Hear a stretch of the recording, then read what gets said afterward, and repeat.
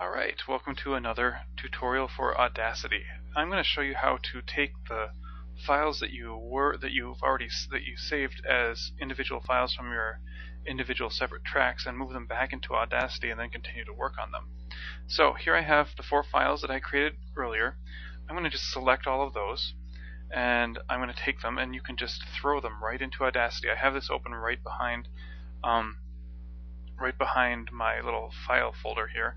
So there, I'm going to throw it in, and there you see that I have all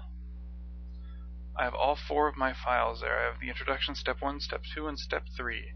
But if you notice, they all start at 0, and I don't necessarily want that. I want them to be lined up like they were. And so what I'm going to do then is I'm going to zoom out a little bit so that I can get more of the files in, or I can see more of the files. And then I'm going to take the time shift tool up here. I'm going to click on that. I'm going to take my first file, and now I have the time shift on. I'm going to move that over. And I'm going to do the same for step 2. Move it over so that's after step 1.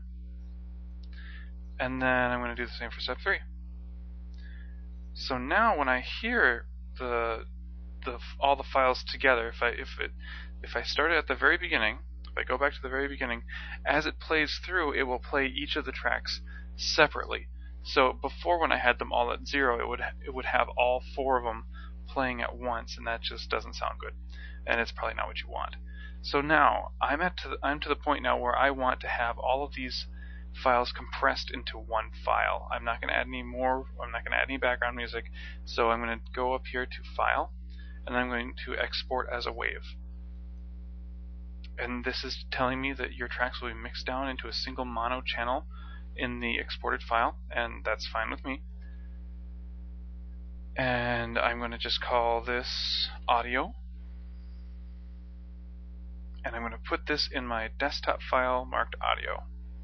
And so it has all the 4 files here that are the WAV files, and this will be another WAV file.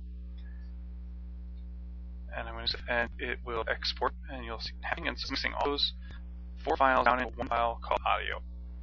Alright, that's how to work with multiple files and getting them all lined up with Audacity. If you have any questions, feel free to email me.